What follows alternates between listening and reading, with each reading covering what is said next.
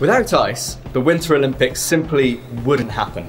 Skis wouldn't ski, skates wouldn't skate, and bobs wouldn't sleigh. But why not? What's so special about ice? And what is slipperiness anyway?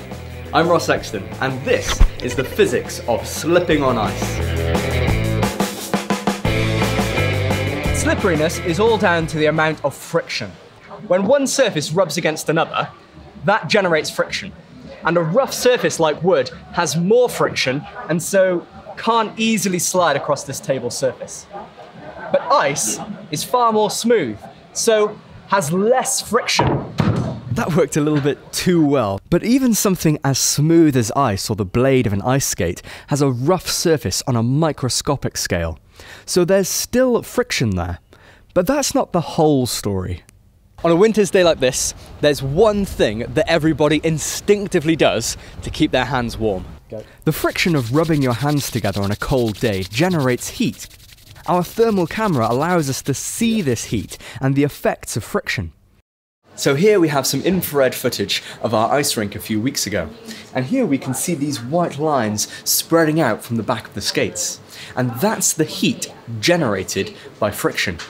Now this heat helps to melt the ice a little bit, which forms a thin layer of water for the skates to move along, which reduces the friction. But there's another piece to this puzzle.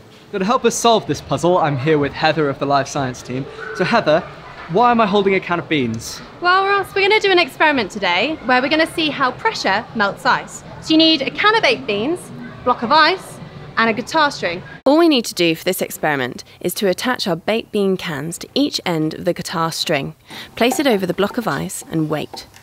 As the weight of the baked beans pulls on the wire, the resulting pressure of the string on the ice causes it to melt. But because the ice is still below 0 degrees Celsius, it refreezes over the top of the wire. This weird phenomenon is called Regelation. So here I've built an ice crystal.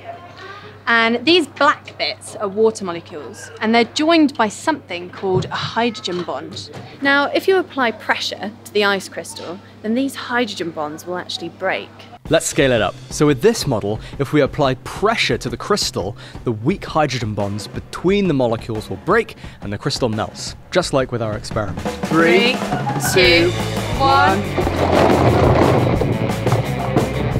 So it's a combination of temperature and pressure which causes the ice to melt, reducing the friction and allowing the skaters to slide on a thin layer of water before it instantly refreezes. So the Winter Olympics isn't just an example of human skill and endurance, it's physics in action. If you haven't seen our last Dancing on Ice videos investigating spinning and falling over, be sure to check those out. Over the next few weeks, we're going to be taking a look at some chicks hatching, so be sure to subscribe so you don't miss it. And thanks for watching.